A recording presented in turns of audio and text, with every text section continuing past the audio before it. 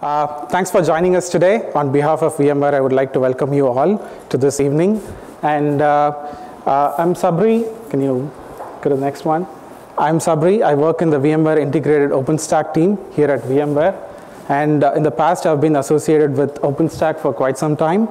And this is going to be a short talk, and it'll probably get over before you finish your drinks. Let's get started. Let's cut to the chase and get started. So I'm going to talk about why you should run Kubernetes on OpenStack. Can you go to the next slide? Yeah. So why would you choose OpenStack to run your Kubernetes distribution?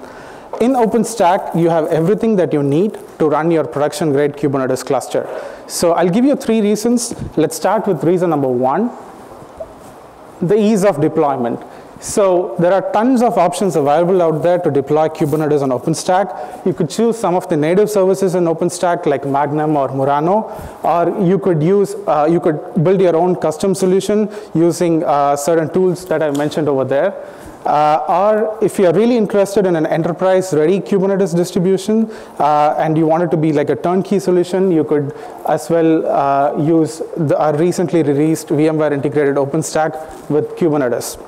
So these are your options. It's really easy to get going on OpenStack with respect to Kubernetes.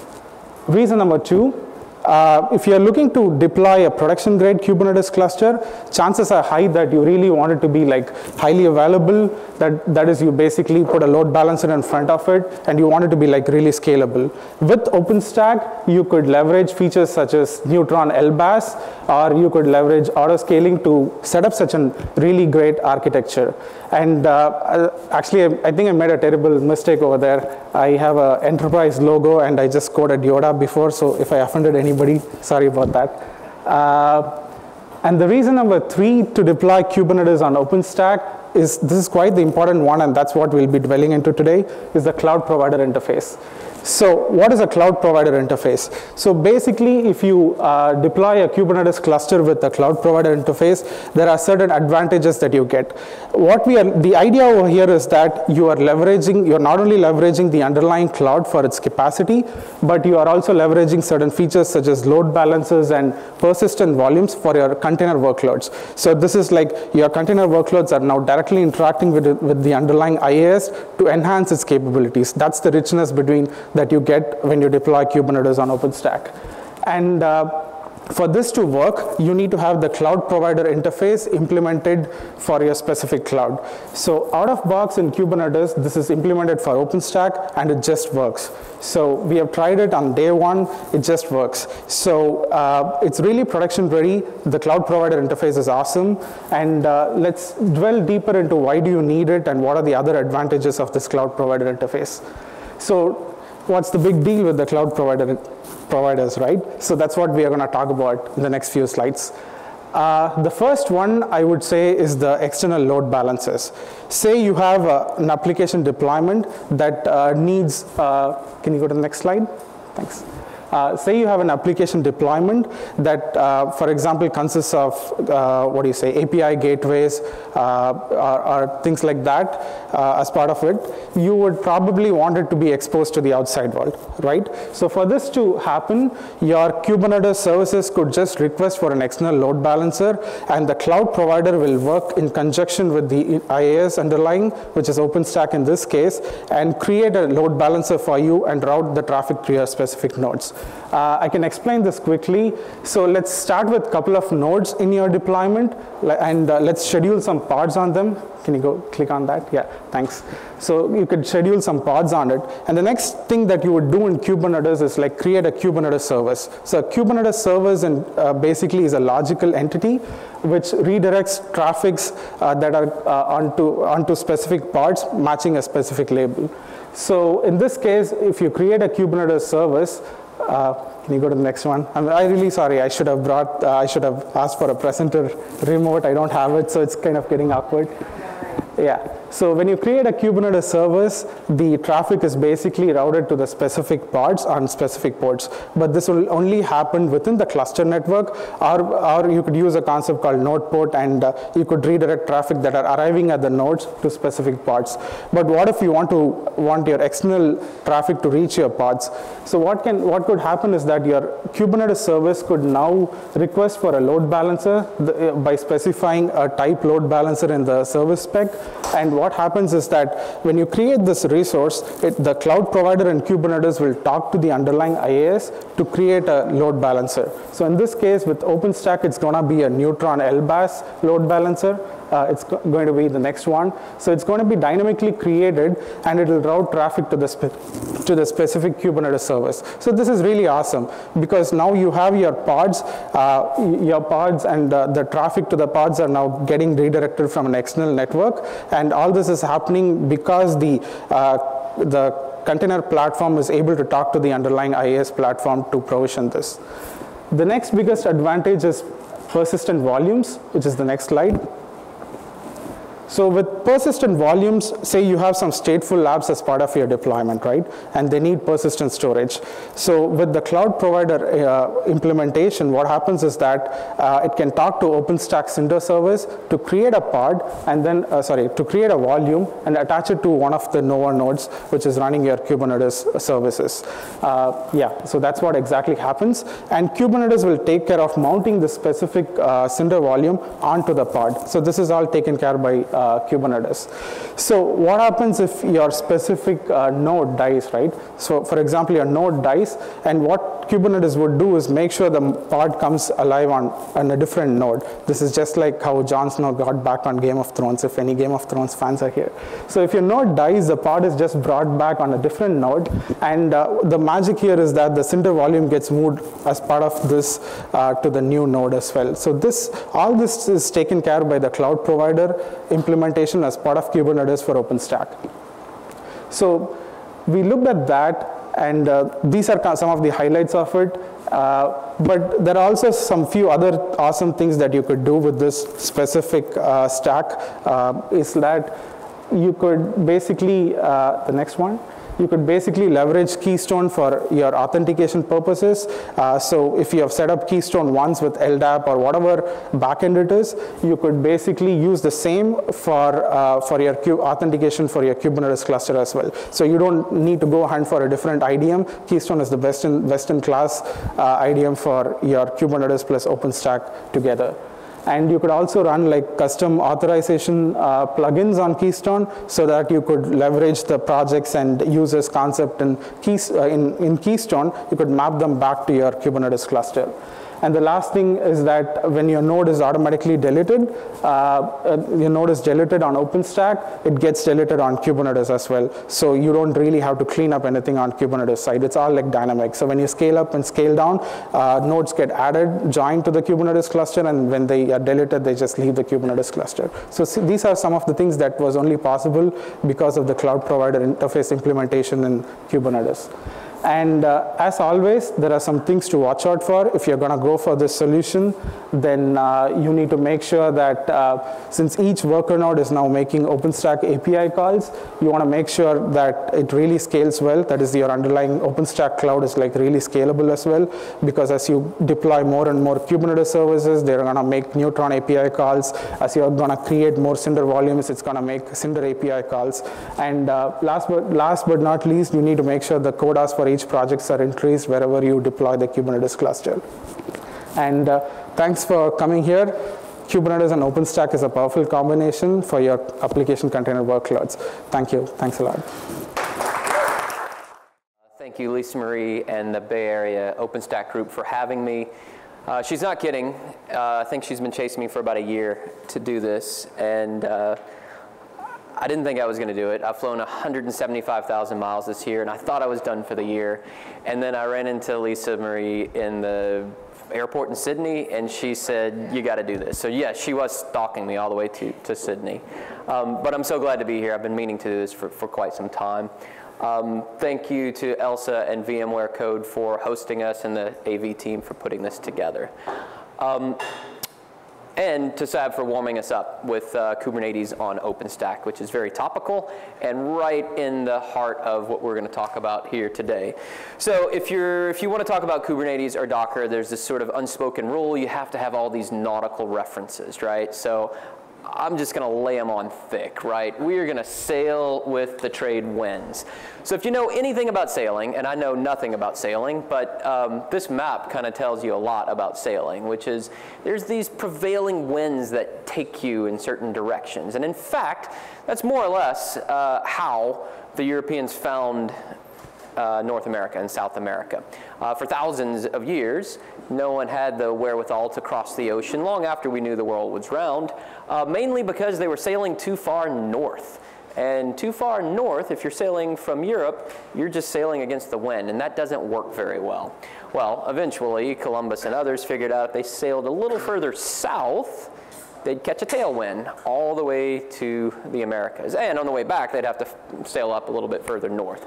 That's all about reducing friction, and that's the way that that works. So we're going to draw some of those analogies to development. You know, what I think we're here to talk about, technology. Basically, if you sail with the wind to your back, things go a whole lot smoother.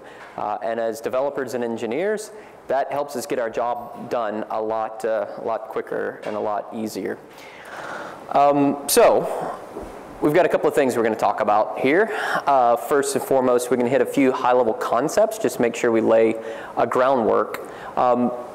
Those high-level concepts, though, won't really dive directly into the technologies. Then we'll talk about the technologies. And then finally, I've got a handful of case studies, places where the technology and the concepts that I'm talking about previously are being used. And all of it will have, as you can imagine, a little bit of an Ubuntu flavor to it. Maybe more than a little bit, but some. Okay. So we'll start with the concepts. And I'm sure you've heard of these, right? 12-factor. Who's heard of 12-factor? Yeah? Can you name all 12 factors? Can you name one factor? No, not even one? Oh, come on. Somebody give me one factor. There you go. Logging data streams. That's great. I won't challenge you for any more. If he knows one, he probably knows all 12. Cloud native. Who knows what cloud native is? Boy, it sounds good, doesn't it, right? Cloud native foundation, cloud native computing. It's a group of concepts. Containerization, right? Everybody wants to containerize. Containerize your apps, containerize your infrastructure, containerize containers. We're going to take containers and put them in containers. We're going to take OpenStack and put it in containers. We're going to take containers and put it in OpenStack. So containerization, right? Lots and lots of containerization. We could go through all 12 factors. I've memorized them once. I've forgotten them more than once. We could really put a definition to cloud native. I'm going to give you the 5 things that I think are important here. And the 5 things that I believe are at the heart of all of this. Maybe some of these you could break down or put them together. This is the first one, and we've known this for a long, long time. I've been around open source for almost 20 years. And one of the early tenets of anything you ever did with Linux and open source was what? Release early, release often, right? It's part of Agile, it's part of open source.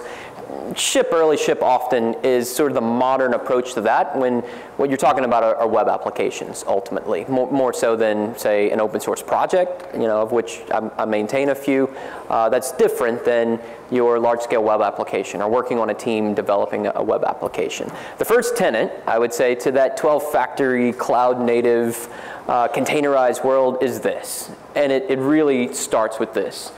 Shipping early, shipping often, iterating, and being able to fall back gracefully. And that's one of the important points, is that when you try something and it doesn't work, you roll it back. Especially when you're talking about deploying this to millions of users, right? You got to have canaries out there. You deploy it to 1/10% of your users and see who screams. And if someone screams or a cat dies, well, unless you're trying to kill cats, you probably want to back out that change, right? So this is the first one, all right? And that's a concept. We're not talking about a technology, we're talking about a concept. And I didn't even try to, but there's even a nautical reference in there. I promise that wasn't even intended. I noticed it after the fact. This is another one that I think you'll find codified in cloud-native methodologies, but rarely stated quite as such. But I think this one's super important and at the heart of why we talk about containers. And at the heart of why containerized applications and cloud-native applications work really well. Optimizing resources, right? Who here has a data center accessible to them? I mean, surely at work, right? You've got physical hardware, you've got public cloud or whatever. Prior to the concept of cloud computing, we had a lot of idle hardware, right? Most hardware was actually idle in many organizations. Since we've moved a lot of that to the public cloud, that gets optimized and used a lot more efficiently. Since private clouds or private infrastructure has moved to OpenStack and private clouds, resources are shared far more efficiently, right? Containers takes that to another level by deduplicating the number of Linux kernels that you have to run on a system to do anything, right? You can run a single Linux kernel with thousands of containers as opposed to a single Linux kernel running dozens or maybe hundreds in a really dense case of copies of the Linux kernel to run more applications, right? That's one way of optimizing those resources. Think about GPUs, you know, especially the sort of the revolution around software that we're really at the very earliest stages, just the tip of the iceberg of how transformative GPU technology will be in our industry. And just wrap your head around that for a little bit. The next 10 years will be defined by artificial intelligence. And it's kind of ironic that, you know, I was in college in the 90s and we were talking about AI, and I don't know, it was academic, but sort of fizzled out and never really became part of our daily lexicon, right? We're at the stage right now today where you were hearing about, you know, containers for the first time, or maybe VMs or the cloud the first time a decade ago, or virtual machines even further before that with VMware. If you were talking about virtual machines in the 90s, you were probably talking about an IBM mainframe. That's where we're at today with AI, and it is driven by containers and GPUs, and I'll link back to that in a few minutes, okay? But optimizing resources is the second piece of really being a cloud-native developer, or accelerating the velocity of developers. The third one is auto-scaling, right? So optimizing the resources that you have is important, certainly important to your ops team and your system administrators. But if you're writing your application, you want your application to not fall over. It needs to auto-scale. It's important that it scales up, but it's also important that it scales down, right? That compression expansion is quite natural and important to the previous point of optimizing those resources, right? It's no good if your infrastructure scales up, but it doesn't vacuum out those resources. You'll end up overpaying Amazon or your cloud provider if you're not auto-scaling. The modern application is written expecting this. Or if you're a developer and you're writing a modern web application, you should be able to expect this from your underlying infrastructure. If not, you should really be rethinking what infrastructure you're dealing with, because it's not accelerating your velocity, okay? So auto-scaling is number 3. The fourth one, which is part of auto-scaling, but it's not exactly the same thing, but self-healing infrastructure. Something goes wrong, inevitably, all the time, no matter what. You can test your software all you want. Test your provider, your network, your storage all you want, and the unexpected happens, right? You've had an unexpected data loss. The thing that you least expected to break, broke, right? The thing that you least expected to go down, went down. The person that you depended on to maybe push the button left for one reason or another. We used to say got hit by the bus, now we say they won the lottery, right? They left, they're not here anymore. That cannot happen in a modern application. Modern applications themselves should be aware, but they also should have an infrastructure underneath it that's able to handle healing of common problems and constantly getting better. That's the important point, is that, sure, we're going to hit the unexpected. We always hit the unexpected. Go ask Netflix. They hit the unexpected all the time, and you'd think they've solved every problem that you could have at 100,000 instance, one of the world's biggest and most famous applications, right? But when they do hit the unexpected, there's an outage, and that's unfortunate. It makes the news and impacts the stock price, but I guarantee you that problem doesn't happen a second time, right? That infrastructure is then codified to avoid that through a self-healing mechanism. Okay, still not talking about technology. We're still on the high-level concepts, right? And so finally, the last one is a bit of a controversial one, but think through what fully managed means, right? In some cases, fully managed means there's a consulting company out there wanting to sell you services around managing infrastructure, and that's fine, and there is that, and we sell that, and our competitors sell that, and others sell that.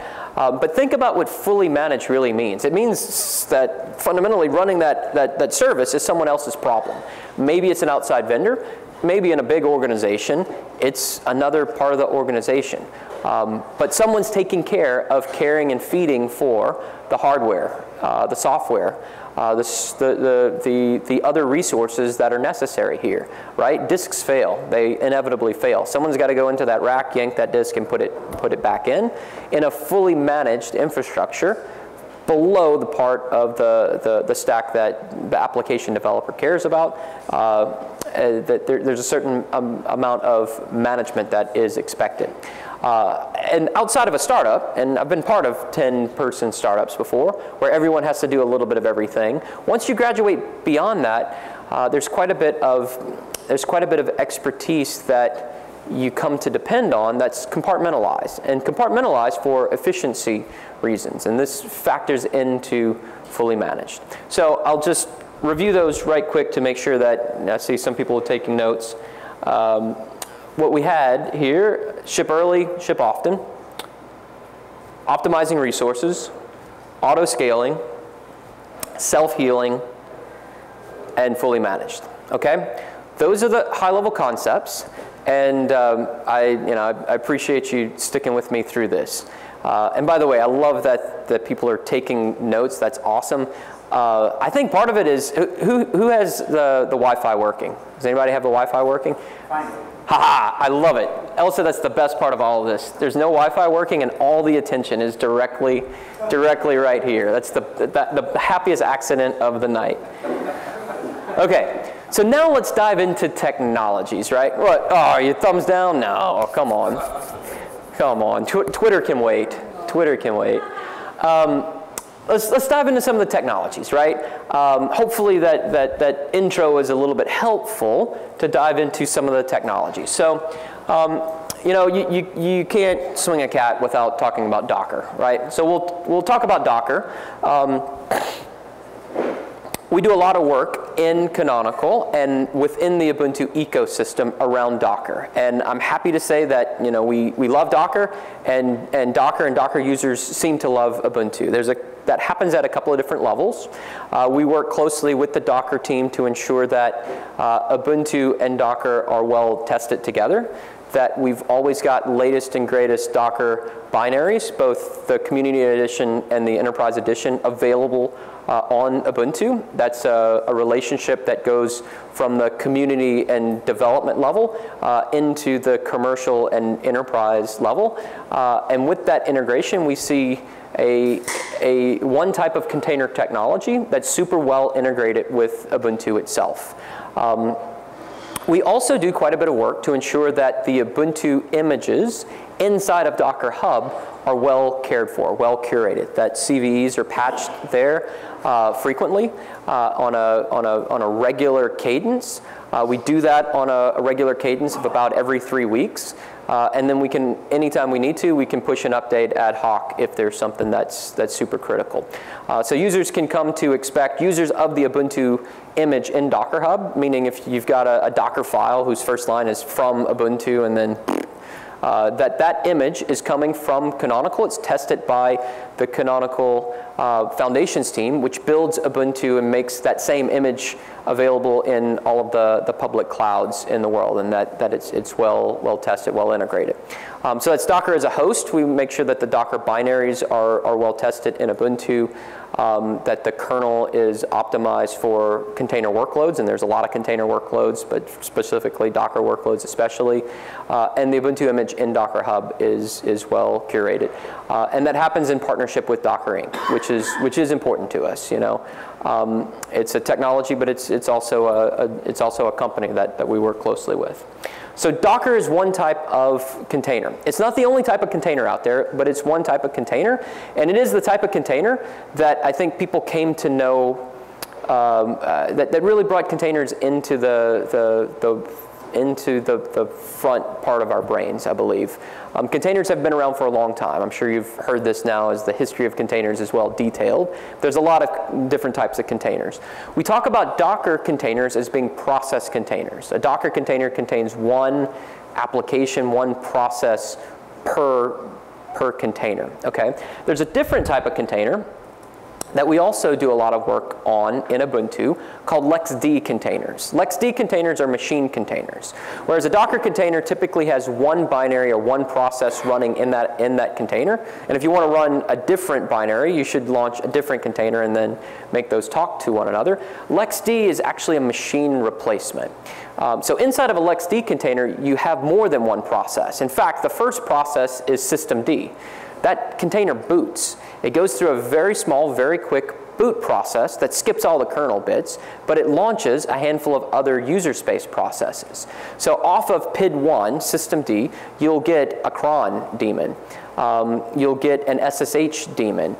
You'll get a TTY and a journal. And that's about it. It's only about a dozen or so processes, but it's just enough that if you logged into that machine, it is a machine, it would look like a machine. The kernel is shared with the host, but otherwise you treat it just like a machine. It draws an IP address using DHCP. By the way, DHCPD is running. It's either bridged to the network or it's NAT behind. But we use these as replacements for virtual machines in many cases. We use it as a replacement for KVM. In cases where we're running Linux on Linux, we don't need KVM in many of those cases. LXD is confined using AppArmor, which is a mandatory access control system. It's confined using user namespaces so that LXD containers do not run as root. They run as an unprivileged user, meaning root inside of that container is not root outside of that container. In fact, UID 0 inside of the container maps to UID 10,001 outside of the container. So outside of the container, that user has no privileges, even though inside of it, it can apt-get install anything it wants. It can modify itself. It can remove its own file system. But if it escapes, it's an unprivileged user. So that's the discretionary access controls. Mandatory access controls are handled by AppArmor. This is what prevents any process, any rogue compromised process inside of a LXD container from assuming more privileges than it should have. It's confined.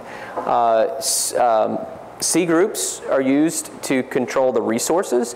This is how we prevent one container from taking over more of the system, more resources on the system than it should. Using C groups and LXD, we can limit the amount of CPU, the number of CPUs, the amount of time each container gets to use on that CPU as a percentage, the amount of disk space, the amount of network I/O, the amount of memory. So we can put the same virtual machine type limits on a machine container just like we can onto a machine. What you see here is kind of what a cluster of LXD might look like. It's important to understand that LXD has a REST API, and many different tools can talk directly to that REST API. The one that's maybe pertinent to the OpenStack crowd here is the Nova LXD driver. So Nova itself can provision LXD containers just like it can provision KVM or Xen virtual machines. And that's super powerful if you're really trying to optimize those resources. So mapping this back to developer velocity, Docker containers in many ways has helped developers go much faster in packaging an application, deploying that application as a unit, as a container unit. LXD helps developers really accelerate that machine provisioning. Every Ubuntu system by default has LXD on it. We started that in 1604, meaning every Ubuntu machine, be it a VM or a physical machine, is automatically able to run hundreds of other system containers just right out of the box. It's not activated, but it's on, it's installed out of the box. The last thing on this point is that these system containers can run various different operating systems inside of that user space. So it's quite common to have an Ubuntu host that's running a CentOS or a Fedora or a Debian or a SUSE user space. Now the one limitation is that it does have to be a Linux. We can't run Windows inside of a Linux container, but we can run any Linux user space, and we have a number of enterprise customers doing exactly that and using this as a much more efficient replacement for KVM. So the other tool in this space that is really important to us is something called Metal as a Service. Metal as a Service is a bare metal provisioning system that has gained tremendous popularity in the space where system administrators want to turn racks of physical machines and make those physical machines look and feel like a cloud, meaning provision that physical machine with one OS, destroy it, start over with another OS, do that repeatedly, use the same image that's being used in the public cloud on bare metal, dynamically reconfigure networks and storage.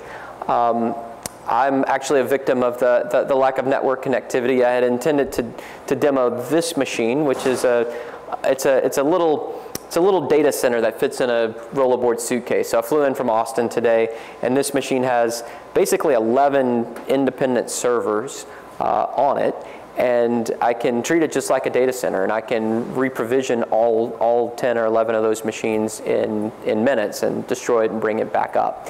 This is, again, about developer velocity, being able to treat physical hardware in that autonomous way that we've come to expect from the clouds and from container systems, okay?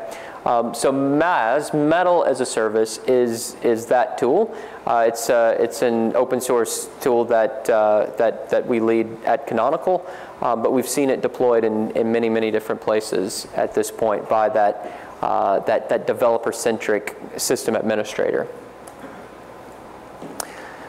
Of course, this talk wouldn't be complete without discussing OpenStack. OpenStack obviously has opened up the data center in ways that I don't think any of us really truly expected or appreciated maybe a decade ago. So OpenStack now, having come all the way to the Q release, most of the way through the alphabet, has matured to a state where there are countless organizations that are completely aligned and dependent on virtualizing hardware using an open platform like OpenStack.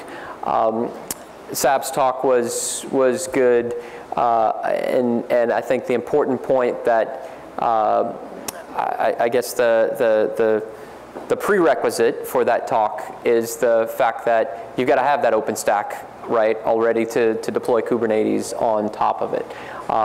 So I think we're at a point now where it's just sort of expected that if you've got some hardware and you're aligned with sort of Linux and open source principles, there's going to be an OpenStack somewhere in the building. Now I will say that there's a varying degree of all-in on OpenStack. All of my labs everywhere throughout my entire corporation globally are going to be on OpenStacks, and that's the corporate alignment. That's one end of the spectrum. We've also seen another end of the spectrum where OpenStacks are they're compartmentalized. You know, one department has their OpenStack, another department has vSphere, maybe another department is doing something else. We see that entire range in the sort of that Ubuntu ecosystem and Ubuntu user space.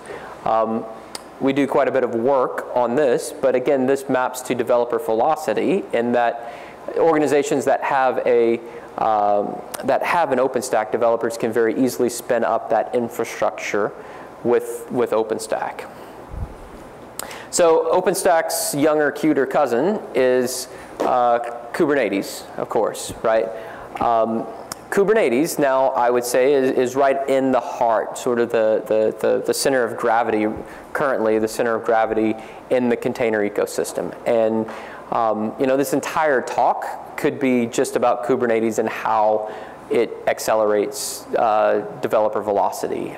We could spend the entire hour talking about that. I'm curious, did anyone show up to this talk expecting this entire talk to be Kubernetes? Am I disappointing you by talking about a lot? Yes, a few people did. Are you disappointed that I didn't spend the entire hour on Kubernetes? Okay, good. There's lots of talks about Kubernetes. You can find them on, you can find ones that I've done and Kelsey Hightower and lots of people far smarter than me even on this. But there's no way we can't at least mention Kubernetes. So Kubernetes is all about container orchestration, right? All the infrastructure you need that is very specifically designed to run containers. Now there's been a lot of effort in the OpenStack world to retrofit OpenStack to work with containers, right? We've done a little bit of that with Nova LXD, which I would argue is a good fit because LXD is machine containers. They boot like a machine, they draw an IP address like a machine, they add storage and resources like a machine, but it's a container. There's quite a bit of work that's also been done in OpenStack to make OpenStack run Docker containers and run other containers. Personally, I don't think that's nearly as good of a fit as Kubernetes, which was designed very specifically for the cloud-native 12-factor app, the real containerized workload. All of those concepts that we started out talking about, that is exactly what Kubernetes was at Google long before anyone had ever said the word Kubernetes. This was Borg at Google. Now, to the benefit of everyone, I believe, Google open source Kubernetes, put it into a foundation, and now there's quite a bit of that center of gravity has now developed around Kubernetes. So we are required to call what we have in Ubuntu a distribution of Kubernetes, but that's like Linux Foundation trademarky sort of things.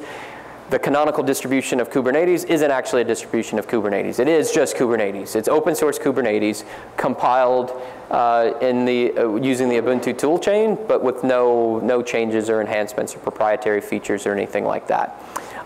What's super important and easy is that it's very easy to stand up a Kubernetes in Ubuntu. It's one command: conjure up Kubernetes and wait a little while, and you'll have a Kubernetes running. You can run it entirely on a local machine. I run it on my laptop all the time when I need to do some local Kubernetes development. You can conjure up Kubernetes and point that Kubernetes at MAS, that REST API, and it can put that Kubernetes across those 10 machines or 100 machines or your entire infrastructure. You can conjure up Kubernetes and point it at an OpenStack. If you give it your OpenStack credentials and key and the login and IP address, conjure up Kubernetes will deploy a Kubernetes to an OpenStack. You can conjure up Kubernetes against vSphere. Kubernetes knows how, or conjure up knows how to talk to vSphere and provision a bunch of VMware machines to run a Kubernetes. You can point it to your Amazon, your Azure, your Google infrastructure and spin up machines. Now, that's how you host your own Kubernetes if you're in the business of hosting a Kubernetes. But as we'll see in the case studies, there's lots of hosted Kubernetes services as well. And that's back to the fully managed, right? Someone's got to manage it. Unless your job is to manage a Kubernetes, you want someone else to manage your Kubernetes. I promise you that. What you get out of Kubernetes, I think the first talk, the lightning talk, showed quite a bit of that. And the concepts that I mentioned all map directly to Kubernetes itself. Lisa wanted to talk about edge computing, and so that is where we are here. So I'm personally very excited about edge computing, sometimes called Internet of Things, but that's not really what I'm interested in. I mean, I am. I've got lots of things, and I'm interested in that. I'm much more interested, though, in the industrial side of it, the smart computing that is being done in what are truly edge applications, right? So the drones and robots and the stuff that makes the headlines and people buy on Black Friday is one type of IoT. The IoT, though, that is really changing the way we live is the edge cloud case. It's the racks of computers that you never see that's making all of our lives quite smart. And that's the smart cities initiatives. That's revolutionizing the way we think about when we talk about transportation, retail, telco, energy. An edge cloud is very typically, it looks a lot like this actually. It's a small rack of machines, sometimes a half rack of servers. Sometimes it's a half rack in a full rack where the half rack is one vendor and the other half of the rack is another vendor. If you've ever been inside of the little hut under a cell phone tower, there's usually 3 or 4 edge clouds under that cell phone tower. AT&T has one, Verizon has one, Sprint has one, T-Mobile has one. There's 4 of them. And it's actually a cage with 4 locks on it, and each cage is a different vendor, and they're all sucking power off of the same grid. And they rent cables from one another that go back to the home office. But there has to be basically a small cloud under every cell tower by the time 5G rolls out in 2 or 3 years. Because so much computing is going to happen when you have hundreds of megabits streaming to every single phone, right? You need caching on the edge, you need transcoding on the edge, you need compression on the edge, you need encryption on the edge. There's quite a bit of computing that is required to do what we're all going to see on our phones in 2 or 3 years. We're doing a bit of work around we at Canonical, we're doing a bit of work around the Tokyo Olympics, which will really be one of the first places in the world that showcases the true power of 5G, and that's merely 2.5 years away. But it's coming like a rocket ship. The other place that's, I could spend another hour talking about this. I do spend hours talking about this. The other place that I'm super interested in from an edge perspective is in the automotive space, the transportation space. That's cars. That's sort of the Black Friday equivalent of this, right? That's the smart car with the autonomous driving. But that's the thing that we all get into every day.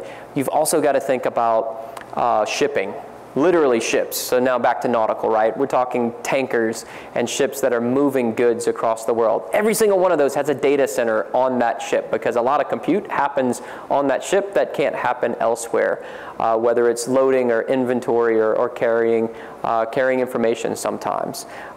It's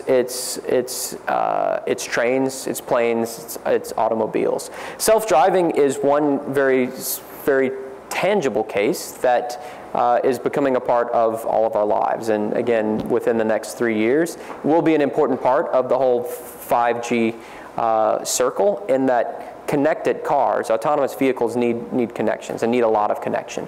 A lot of decisions have to be made inside of that car. It can't ask the cloud, can I change lanes right now, right? But every time that car parks, either at home in your garage, or maybe it goes to, parks at Whole Foods and there's a network there, it downloads new information, a new inference engine with improvements to the decisions that it's going to make. It's also going to upload data. It's also going to share data, and that needs to be done in a secure manner.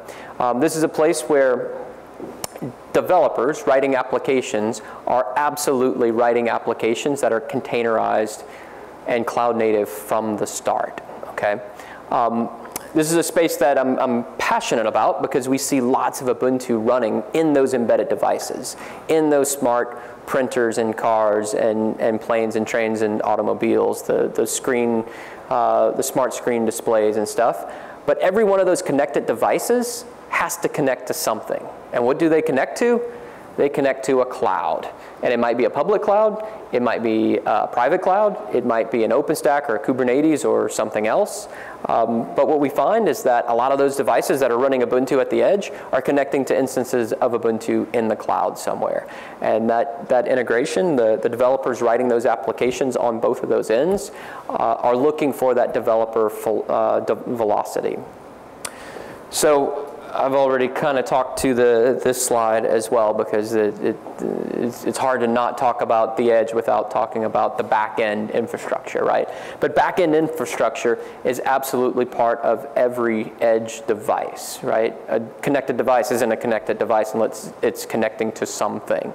And what it might be connecting to is an application running in the cloud. So Lyft and Uber and Airbnb, these guys are all AWS, right? And that's their back-end infrastructure. But for every one of those you'll see another data center that springs up, a Facebook or something that runs their own physical data center. Either way, it's someone's cloud. And the connected devices, your Facebook endpoints, are talking to that, and they have to have that to be useful. Okay, how are we doing on time? 10 minutes? Yeah, we'll do a little, save some for Q&A. Okay. Man, I saved the best for the end. Okay, case studies. I'll go through these pretty quickly. First of all, we see Ubuntu everywhere. I've selected a handful of case studies that focus on very specifically containers. But this is, yeah, take pictures, send this one around. This is a good one. We see Ubuntu everywhere. I mean, name a large-scale Silicon Valley type startup that started in the last 5 years. You know, the Ubers and Airbnbs and Instagrams. You know, these guys were Ubuntu from day one, and we do quite a bit of work to try to make sure that what they're doing is as efficient as possible in the cloud. Now, I've picked a handful of container use cases. So I'll talk to this one, Heroku. Heroku's a great story. This is a cloud native company, right? They are 100% Amazon Web Services. Everything that they do, every instance of Heroku that's ever run has been run inside of an LXC container running on an Ubuntu host inside of Amazon Web Services since 2010. That's a classic container use case. Now, these were machine containers, and these were containers long before we were talking about Docker containers. But for the most part here, we're really talking about cloud native development. In fact, 12-factor development. Some of the guys at Heroku created 12factor.net. I started here because this is one of the first organizations that I think about when I think about someone who really thinks about developers and what it takes for a developer to be successful. So everything that I mentioned, those 5 things, I could easily apply to Heroku. A developer who writes a Heroku app, they don't care what's running underneath it. They push some code and it's automatically staged and then running inside of Heroku. So Heroku it's software as a service, right? You use the Heroku service, but if you wanted to, instead, you want it to use, that was not the slide I expected. Yeah, this one. If you wanted to run that sort of platform as a service on-prem, if you needed your own copy of something like a Heroku, Pivotal and Cloud Foundry has been around for quite some time, creating a very similar experience, right? So about 90% of Pivotal's commercial deployments, and there is Cloud Foundry, open source Cloud Foundry, I don't know the numbers there, but Pivotal Cloud Foundry, 9 out of 10 Pivotal Cloud Foundries are running on Ubuntu, and Pivotal also uses LXC containers. So these are containers long before containers were cool, running applications, containerized, start, stop, destroy, live migrate, snapshot, clone, but just a classic container hosting platform that developers gravitate to. Developers, especially in certain verticals like financial services or something like that. This one is a different approach, but also quite popular in the financial services space. Hyperledger. It's another open source project. This one led by IBM. Hyperledger is it's sort of blockchain for grown-ups, or a blockchain for business, right? So you can do smart contracts. There's quite a bit of interesting provenance of data that Hyperledger is able to deliver. Hyperledger runs on many different platforms, but it's quite well optimized for the IBM mainframe. So that's an IBM Linux One mainframe. Most of the Hyperledger that's deployed today is running inside of Docker containers on Ubuntu in mainframes. So that is very much a containerized workload using some of the oldest and most classic hardware on the planet. You know, we're talking 40-year-old technology baked into IBM mainframes here. So the Google Cloud Platform launched a hosted Kubernetes service. So I mentioned fully managed, and that's important. One way of getting full management of your infrastructure is using one of the public clouds and their fully managed services. So Google's Kubernetes engine is Google's hosted version of Kubernetes. You don't have to worry about spinning up the Kubernetes. You can spin up Kubernetes if you want, but if you want someone else to do that for you, Google offers that as a service, which is the Google Kubernetes engine. The worker nodes in Kubernetes are the nodes that actually run those containers. So we've worked with Google to launch this was a sort of customer feedback from Google. So Google has a couple of different worker nodes, one of which is their container OS. But Google came to us in the early part of this year and said, but our customers are finding that they are running their Docker containers on Ubuntu locally on developer laptops and stuff, and they're finding some incompatibility with running that inside of our hosted service. Can you help us optimize an image, a kernel and an OS image, to run the worker images for Kubernetes that makes the movement of workloads from on-prem or on a developer's laptop to work well inside of Google. So we launched this in September. Specially tailored kernel, optimized kernel, and optimized image for running Kubernetes workloads, pods essentially, inside of GKE, okay? Microsoft has a similar service, the Microsoft Azure Container Service, which is a hosted version of Kubernetes for that sort of Microsoft enterprise consumer, that customer. The Azure Container Service, the Kubernetes service, is actually based on Ubuntu. It started with Ubuntu from day one, whereas as Google started with Container OS and moved some of those workers to Ubuntu, the Azure Container Service is running Ubuntu as the base operating system. An example in the telco space is the Verizon Telematics project. So back to the sort of the smart vehicles, the connected vehicles, Verizon has a suite of products for fleets of industrial vehicles. It's called Verizon Telematics. This is a project that involves Dell EMC hardware, Ubuntu as an OS, and Docker as the container system. And it's something that we partnered with Dell EMC, Docker Inc., and Canonical, and we continue to work with Verizon on the telematics project. And I think this is the last of the case studies I have here, and this is one of my favorites, is the NVIDIA DGX-1. The DGX-1 is basically a supercomputer in a box, capable of running AI workloads shipped straight from the factory. So this is I think it's about a 4U or 6U system, rack-mountable system, packed with GPUs, a ton of CPU memory, and as many GPUs as will fit in that box. It's shipped preloaded with an optimized version of Ubuntu and Docker on that system, and a bunch of AI apps already packaged. So TensorFlow and Cafe4J and a number of other apps that if you're writing AI applications that you need and you want to run optimized for GPUs. And so that's the NVIDIA DGX-1.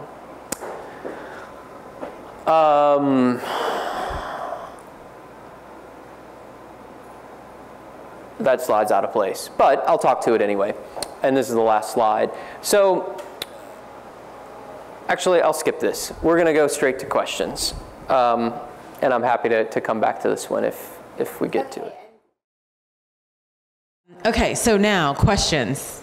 Okay. Thanks. Just quickly, what's your philosophical thought about the long-term role of Nova in a world where containers become more and more part of the mix? Does Nova change? Does it become something other than VM dispenser? Does it play some of the role in infrastructure primitive for compute? What's your thought there? Yeah, it's a good question. I'll repeat it just in case online didn't hear that. The question is, what's my long-term thoughts on Nova, especially in light of containers? I think Nova holds an extremely important part. I mean, there's really three facets to all the concept of cloud. There's compute, there's storage, and there's network, and the dynamic provisioning and allocation of each of those. Nova obviously handles the dynamic provisioning of the compute, the CPU memory portion of that. There's network and there's disk that comes in through other projects. It doesn't matter how well containers do, there will always be a place for virtual machines. We need virtual machines when we need to virtualize non-Linux OSs. So there are Windows workloads that need to run. There are BSD workloads that need to run. There are other operating systems that haven't been created or invented that need to run somewhere. And for those, full virtualization plays a very important role. That doesn't go away. There are a lot of things, as I've said before, that can move from full virtualization into containers, be it machine containers, or in some cases with a bit of application rewriting and re-architecting into a process or application container format. Nova is quite extensible. I've touched that code myself in the past. I've seen the Nova LXD driver. It's super simple, clean Python code. The fact that Nova is pluggable is part of the beauty of open source, and beauty of OpenStack is how pluggable it is. My comments earlier about OpenStack, not necessarily, this is a personal comment, but I think OpenStack is awesome infrastructure as a service. I think Kubernetes does a much better job of handling the container orchestration than OpenStack necessarily ever will be. Another question. Hi, thanks. That was a nice, interesting talk with respect to the history. So there are a lot of container OSs right now. Canonical has, you mentioned how you tweaked for Google. So there's Core OS, which is having its own personality and its own perspective of how the container OS should be. Sure. The container Linux, and then Google now has a new, for the GKE, has a different OS. They moved away from the Debian, I think. How do you perceive those perspectives? Wanted to know your opinion on what kind of, in the containers world, how would you look at this container OS as? Do you think immutable container OSs is a good concept? How would you do it? So the question is generally about container optimized operating systems and just how I see that. Well, I'm a distro guy. I've been working in and around Linux for almost 20 years. I started at IBM. I spent a year working for IBM, but on site at Red Hat. And I've been with Canonical working on Ubuntu for almost a decade. Making an OS is just, it's fun, man. You put five geeks in a room for a couple of days and they'll make a Linux distribution. It's sort of inevitable. And it can be a lot of fun. Taking that to the next level, to something that is production ready and ready for the enterprise, ready for regulated environments, ready for environments that have no tolerance for faults, zero fault tolerance, is a whole different world. It's a whole different scenario. So we do have basically two flavors of Ubuntu. We have traditional Ubuntu, which if you've ever used an Ubuntu system, desktop or server, and you've apt-get installed anything, that's what we call our traditional Ubuntu, or just Ubuntu. We also have another version of Ubuntu which is optimized for embedded environments called Ubuntu Core. Ubuntu Core, much like Core OS, much like other operating systems sort of in that immutable infrastructure, Ubuntu Core works very much like that. We do work with a number of hardware manufacturers that are putting Ubuntu Core on devices, and they like it because the OS itself is as read-only as any firmware you've ever touched, a DDWRT or Android or anything like that. When you get to the point that you're ready to ship 1 million devices, Ubuntu Core is a great way to do that. Applications can run as containers, they can run as Docker containers, they can run as LXD machine containers, they can run directly as Snap application containers, which is a whole other container format I didn't even talk about here today. What I'll tell you is that the first time you sit down and you use an Ubuntu Core system, it will feel very unfamiliar. It is Linux. There's an etc and a var and a user and a /temp and home and those sorts of things, but it's as unfamiliar as sitting down and trying to do the usual Linuxy things on an Android system or on a DDWRT system. That's been a very similar experience that I've had when I've done some competitive analysis and investigation around CoreOS, Project Atomic, and other things. It's a whole different world. It's a whole different mindset. We do have a dog in that fight, which is Ubuntu Core. But Ubuntu itself isn't going anywhere, and there are plenty of devices that might run any one of those other OSs that are still running Ubuntu, and will continue running traditional Ubuntu. I would say that in closing there, containers are a first-class citizen and have always been a first-class citizen on every form of Ubuntu we've ever put out, from desktop to server to cloud to virtual machines to other containers. Containers can host containers, and be that the read-only container OS or the traditional Ubuntu. Last formal question from Rick.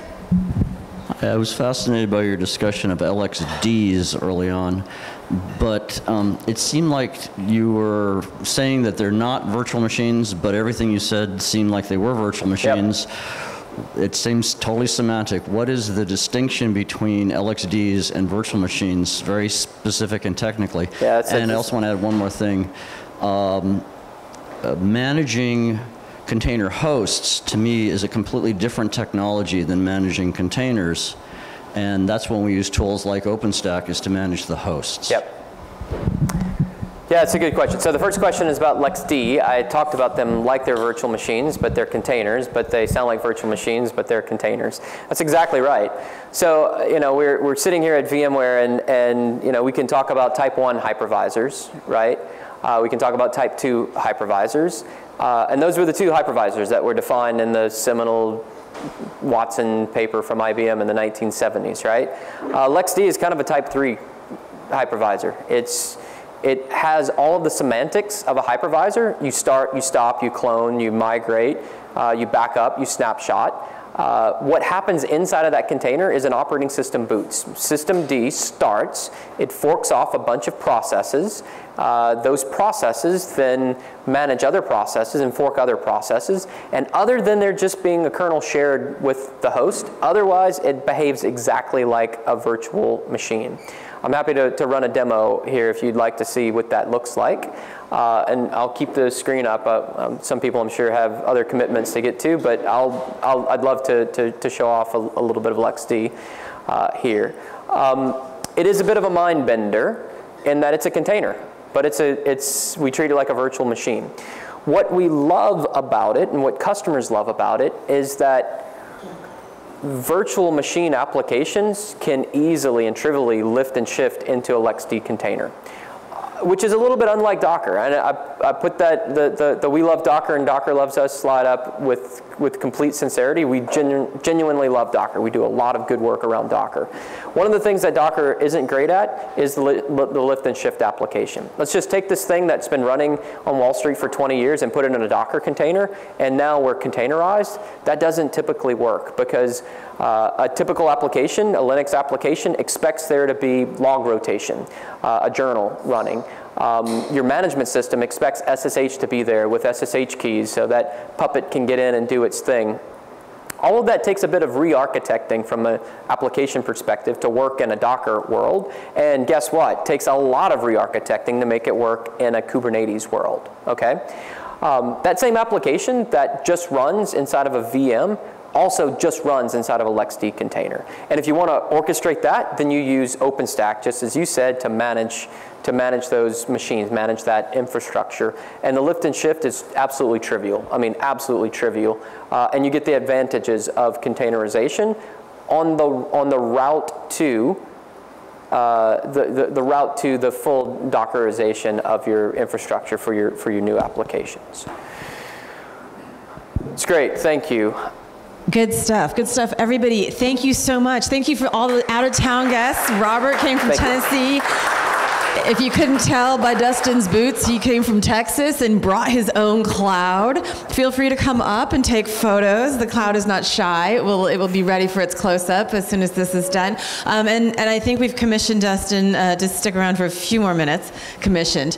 Yeah, right? Yeah, we paid you to stick around for at least 10 more minutes? Absolutely. Paid me in pizza. Pizza and beer. Pizza and beer. I know. Thank you once again to VMware Code for doing that. Don't forget to sign up so that they can get paid for the pizza and beer. And remember, December 13th, we'll be at Juniper. Randy Bias will be talking. Robert Starmer will be asking him the very hard questions at the end. So I might get the night off. Hey, yay. And thank you, Ron, for also filming this. And thank you, VMware, for live streaming it, our biggest live stream ever. I'm so excited about that. Thanks, everyone. I'm Lisa, and I'll see you guys on the 13th. Bye.